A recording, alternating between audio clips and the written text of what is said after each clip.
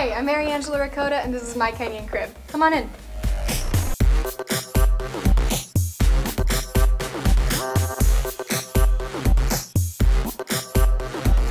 So I thought it was important coming to college to have a piece of home, so right before I left, my family and I drove around Houston taking pictures of my favorite places, a lot of which ended up being restaurants, and I have them hung up here with the Texas flag.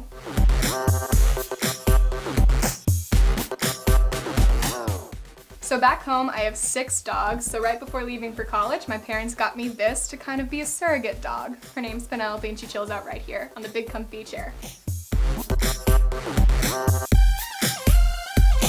So the other night, my friends and I were getting food at the new hibachi place down in Mount Vernon, and we decided it'd be fun to go get some fish. And they were originally supposed to live in my friend's room who lives over in Lewis, but we decided that he couldn't take care of them, so they live here, and their names are now Lou 205 to signify the room they were supposed to live in.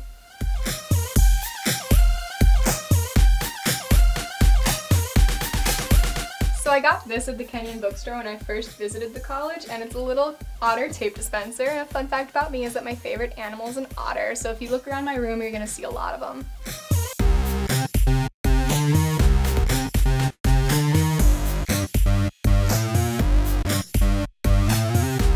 So I'm a total bookworm. I'm an associate at the Kenyon Review, and I took a lot of reading heavy classes this year, and this is just a fraction of some of the books that I read in and out of class.